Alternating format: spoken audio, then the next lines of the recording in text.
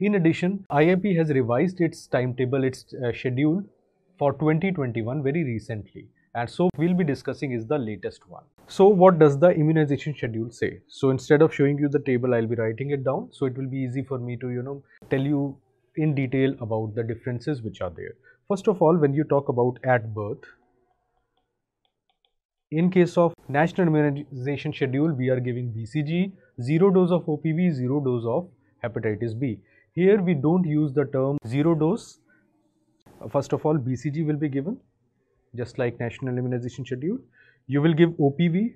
We don't call it as 0 dose for the simple reason that only OPV single dose is given at birth and subsequent doses of OPV are not a part of IUP schedule. So this is something that you must remember, that OPV is given in this schedule only at birth and not afterwards.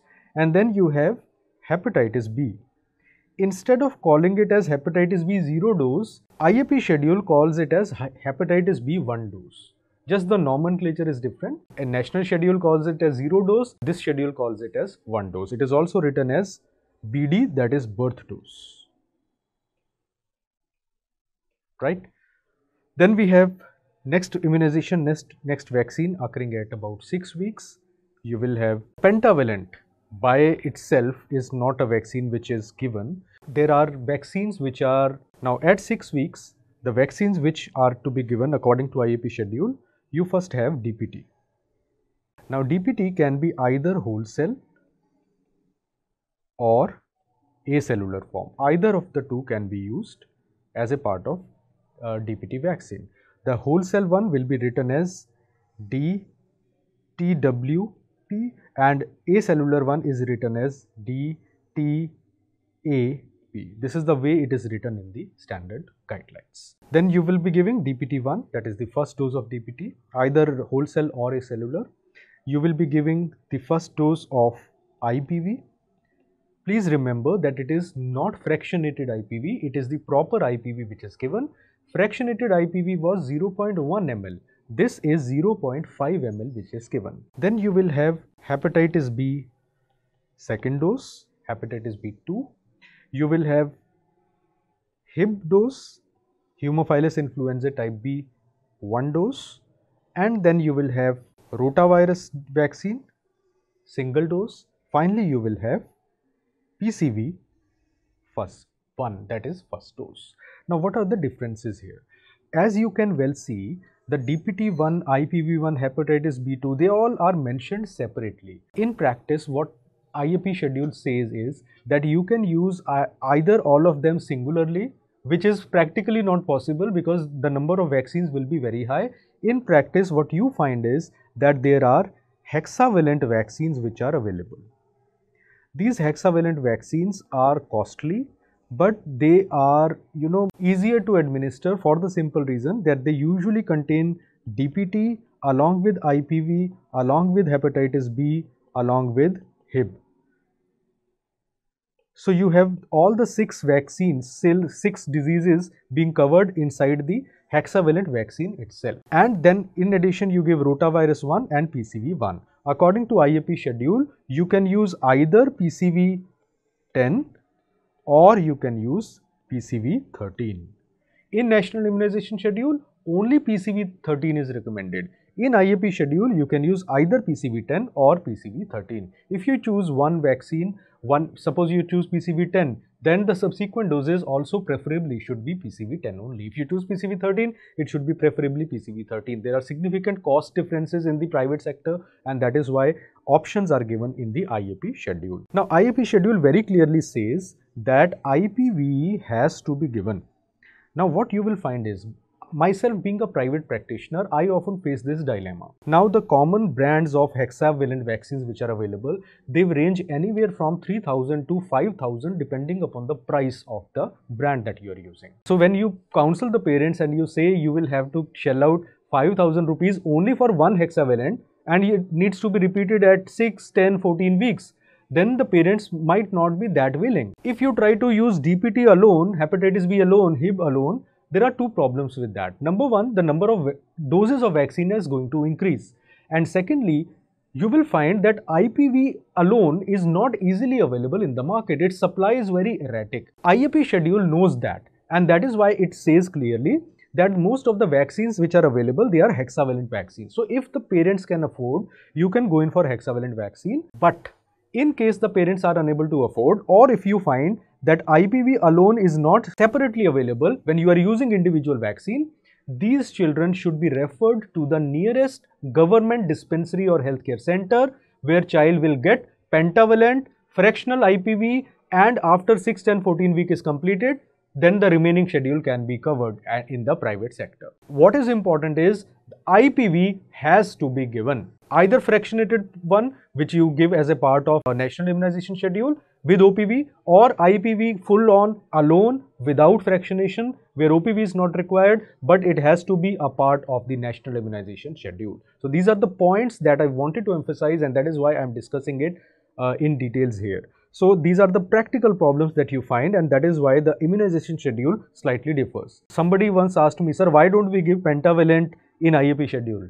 Simple reason, pentavalent is not available in the private sector. It is only available through government channels, and that is why pentavalent is not a part of IAP schedule, right?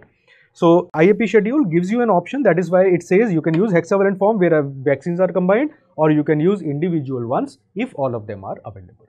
So 6 weeks, these are the vaccines that you will be using. Another major change, PCV, you can use either 10 or 13 valent form. Now what happens at 10 weeks? Similar schedule is followed. So 10 weeks you will be giving to the child DPT2. It can be whole cell or it can be cellular. You will be using IPV2. You will be using HIB2. You will be giving hepatitis B3 because one was at 0 at birth. There was no 0 dose. So at birth it was 1, 6 weeks it was 2, and 10 weeks it is 3. And then you will use rotavirus vaccine second dose, and you will use PCV vaccine second dose. Coming to 14 weeks, you will have again a very similar schedule here: DPT3, IPV3, HIB3, hepatitis B4. Right? So total 4 doses as a part of primary vaccination, rotavirus 3 and PCV 3. So birth, 6 week, 10 week, 14 week, 6, 10, 14, very similar to each other. Then we have, before we go to 9 months, we have additional vaccines coming up here. In IAP schedule, you will have vaccines being given at 6 months and at 7 months. At 6 months, you will give inactivated influenza vaccine. So flu vaccine will come here. Inactivated influenza vaccine, IIV first dose. And 7 months, that is 4 weeks later, 1 month later, you will give the second dose of inactivated influenza vaccine 2. So IIV1. Oral influenza vaccines are not recommended for use. The live attenuated influenza vaccines are not approved for use. Only inactivated injectable vaccines of influenza are recommended. IIV1, in a child aged less than 1 year, 2 doses need to be given with a gap of about 1 month between them. So 4 weeks apart, 2 doses need to be given, and these will be continued yearly till 5 years of age. Right after that, only high risk group children need influenza vaccine. So according to IAP schedule, 6 month IIV1, 7 months IIV2. Then we have 6 to 9 months. 6 to 9 months, you have the vaccine called as typhoid conjugate vaccine. Typhoid conjugate vaccine, single dose is given, which provides lifelong protection, no booster needed. So in short, it is written as TCV. 6 to 9 months, TCV will be given. Then at 9 months of age, you will administer in National Immunization Schedule, we give MR1 and we give vitamin A. Here you will be using MMR1. Why not MR? Because MR alone or measles alone is not available in private sector. What you get is only MMR as a combination. So MMR1 will be given here. The IAP schedule talks about only MMR1 and it does not talk about vitamin A at 9 months. So we will not write it here. Then you have 12 months. That is 1 year of age. at 12 months you will be using hepatitis A vaccine. Hepatitis A vaccine is not a part of National Immunization Schedule, but it is given in the IAP schedule to all children. So 12 months you will give hepatitis A vaccine. Then you will have the next vaccination coming at 15 months. At 15 months, that is 6 months after MMR1, you will give the second dose of MMR, what you call as MMR2. Plus you will have chickenpox vaccine coming here. Varicella 1 will be given at 15 months. In addition, PCV booster will also be given at 15 months, right? Then you have 16 to 18 months. 16 to 18 months you will be using the DPT booster. It can be whole cell or acellular. So it will be DPT booster 1 that you will be giving here. You will be using IPV booster 1 here, and you will be using Hib booster 1 here. The hepatitis B as well as rotavirus boosters are not recommended, so they will not be coming up here. And then you have 18 to 19 months, 1 month later. This is the time during which you will give varicella second dose as well as hepatitis A second dose, and you will underline it and put a star here. Why am I putting a star here? The reason for this is very clear. So 18 to 19 months, first you write down varicella 2 and hepatitis A second dose. In case of hepatitis, there are two types of vaccines which are available.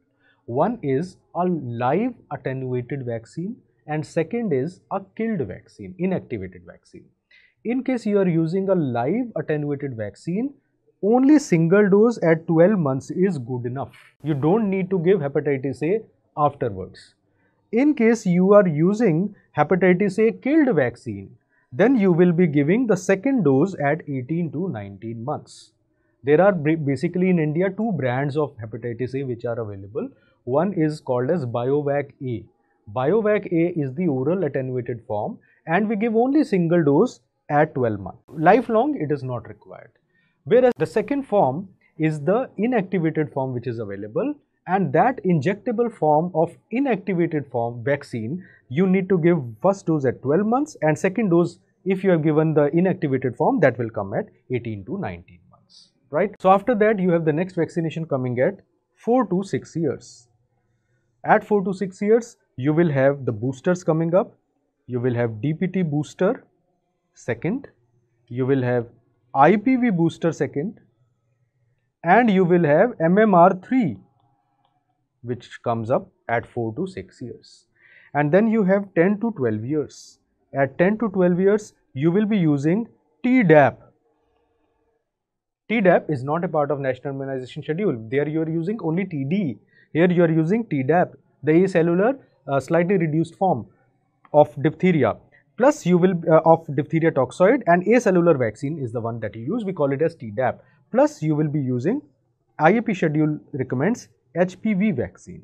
When you are using HPV vaccine, if age of the child is between 9 to 15 years, 2 doses are given 6 months apart.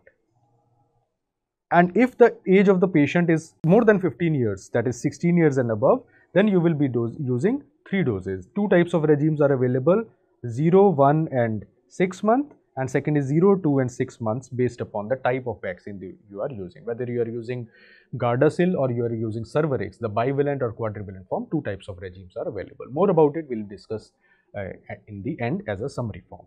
So this is the IAP immunization schedule, which looks to be similar but has certain important differences, certain more vaccines compared to National Immunization Schedule, and it contains the proper IPV, not the fractionated IPV.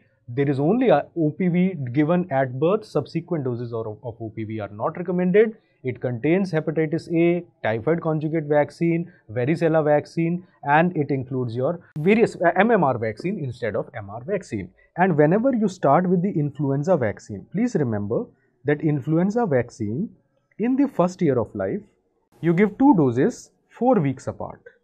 One was given at 6 months, second was given at 7 months.